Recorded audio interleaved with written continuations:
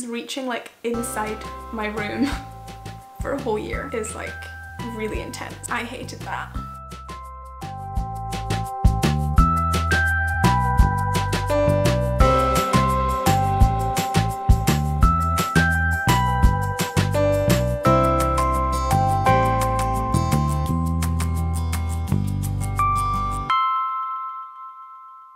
Hey, I'm Emma, and today I wanted to share what I love and what I hate about the University of Dundee. So I've been a student here for a few years now, graduated with a degree in immunology, and then have stuck around to do a PhD for some reason or another. So I thought today I would share what I love and what I hate, with a little bit of insight of being an undergrad and a postgrad at the same time. So when I was looking at coming and choosing universities, I was really interested in University of Dundee because of the really good life sciences.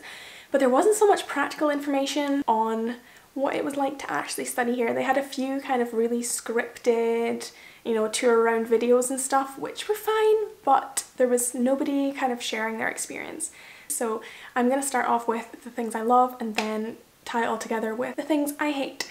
So the first thing that I love about University of Dundee is purely a practical thing. Everything is really close by. So everyone I knew was in walking distance. I never had to take a bus to see any of my friends, which I think is really good. In some other city universities, everyone's really spread out and it's kind of cheaper to live in outside areas, so people are doing that and the travel costs really hike up. But everyone was close by. All of the places I lived were walking distance to campus.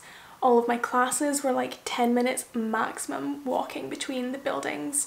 Yeah, it was nice as well for a night out that you could just walk 10 minutes to a night out, 10 minutes home, and you didn't need to get in taxis or buses late at night. And yeah, that was, from a purely practical perspective, that was a really good thing. Also, I loved the student union. So it was right in the middle of campus. It was very close to most of the halls.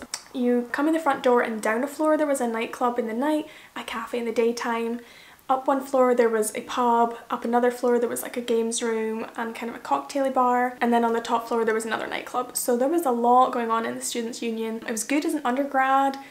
For postgrad, I don't really use it that much. I will kind of occasionally go for a drink or a lunch there, but yeah, nonetheless the Students' Union is really good. The staff. So I had really good lecturers and support staff. They were always available for emails. Everyone who was kind of a main teaching staff had their own offices, so you kind of knew the plaque on the door who to go and find, and yeah, the doors were generally open. If not, the emails were good, and I had lecturers who would be emailing me at like 2 in the morning for queries on stuff, and that has continued onto my postgrad. So there is lots of really helpful staff for postgrad study. They're often putting on like training courses and stuff like that for the postgrads. So yes, very dedicated teaching staff. It is cheap to live in Dundee. So compared to Edinburgh, the rent here is probably like knock a third off at least. And obviously if you're adding in the fact that you don't need to have transport costs, that really helps. So I would say Dundee is cheap for rent. It's cheap because you don't need to pay for travel as much. The nightlife as well is also very affordable. So there is a lot of clubs that are nearby, and entry is kind of like £5, maybe £10 to get into the clubs. But there's a lot of student societies got an affiliation with a certain club, so they'll like give you free entry. Yeah, I think it's a really affordable place to live. The night bus. So there is a night bus that runs, it's just a little mini bus that runs from the Students' Union out to some of the accommodation. It's maybe like a 30-minute walk away, and if you live anywhere else they will drop you on by on the way. So I absolutely love the night bus. A few of my friends have taken it. If you're in the union and you're out partying late, or if you're working in the library late, especially in winter, the sun sets really early here, so it gets dark quite early. There is also a scheme, I think it's still running, that you can take a taxi anywhere in the University of Dundee if you show your student ID, so you don't need to pay for it that night. They will just keep a record of you and how much you owe for your taxi journey, so you can still get a taxi even if you've run out of cash or you don't have a card. You just say that you're a student and get a taxi. So I think that service is still running. That was running when I was an undergrad, and I think that was a really, really good system. The traditions. So there are some lovely traditions that come with the University of Dundee. My personal favourite one is Gaudi. So we have this Gaudi system. I think it's a scheme that was kind of stolen from St Andrews University, but it's basically like a university family system. So not all of the subjects do it, but I was from life sciences and we make quite a big thing of this. I know the dentists and the medics also make a big thing of Gaudi. Basically what happens is you get assigned a kind of mum and dad from your upper years. So when I was a first year, I signed up and I was given a mum and dad, drew a phone number out of a kind of bowl, and I texted and I was like, hey, I'm your Gaudi child. And I think it was just a really lovely system of making friends in the university. So it was good to get out. You kind of from then on, all the way throughout my undergrad, I kind of knew of my like aunties and uncles and cousins and stuff like that throughout the university. And I don't know, it was just a really nice system.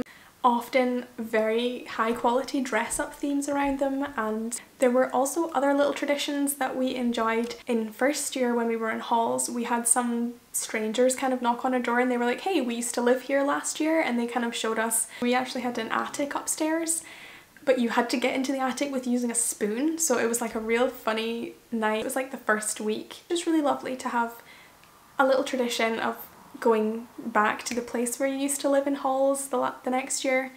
And we did it as well one night. We only did it in second year to visit the like new first years, but it was still really lovely to go back and, you know, meet the people and throw unsolicited advice on them as they were trying to get to know each other in the first week. It was really fun. Another really strange, unique thing about the University of Dundee is they have a free shop.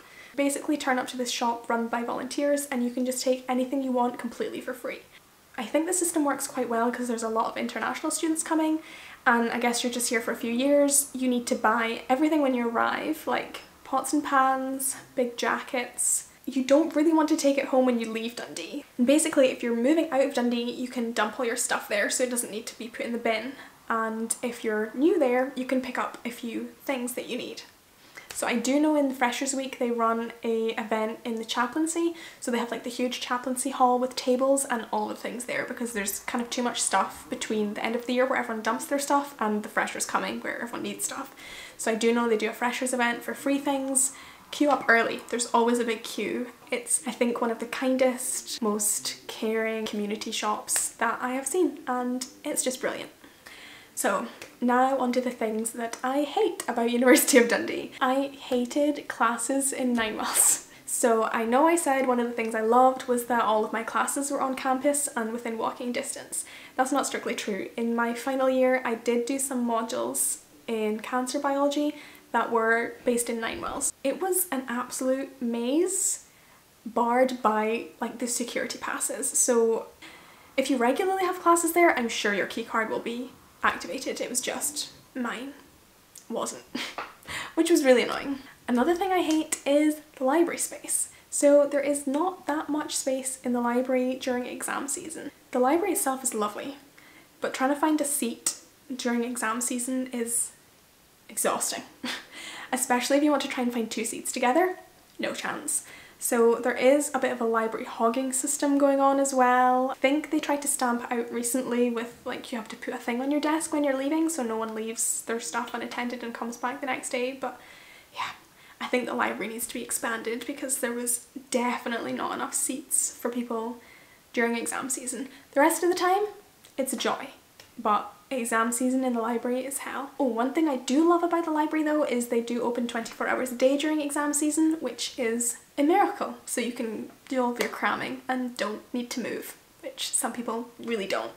So one thing I didn't care about in my first year but subsequently grew to hate is the noise of the nightlife. The nightlife is amazing and it's cheap and it's ready coming. There's even like a Sunday night club event. The nightlife is something that I grew to hate. The other noise I hated about University of Dundee is the sound of the gym. So I lived in Belmont Halls, 100 metres away from the gym, and the sound of the exercise classes is insane. Like, you can hear they're on a microphone, they're on a speaker, and it's loud, but the sound coming like out of the windows, it was reaching like inside my room for a whole year, and it was very annoying. The sound of the gym ladies screaming their exercise classes is like really intense. I hated that. The other thing that I hated was not specifically University of Dundee, but just a lot of the students at University of Dundee fell for accommodation traps. So there are some landlords who everyone in the upper years kind of knows to avoid, but a lot of the second years who are moving out of halls tend to fall for. So I don't know if I should name and shame them, but Grant Property seems to tempt in a lot of people.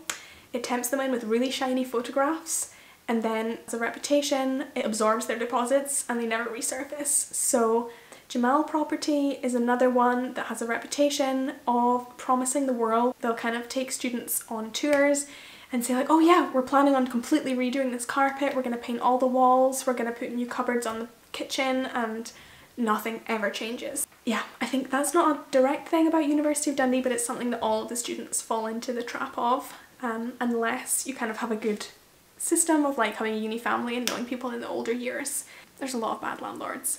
So those are my loves and hates about the University of Dundee, being an undergrad student, being a postgrad, and generally living in the city. So I have also done a video on my entire biology degree in like 10-15 minutes, every single module I ever did. So if you're interested to find out what a biology specialising in immunology degree entails, feel free to check it out. So I will see you in the next video. Bye!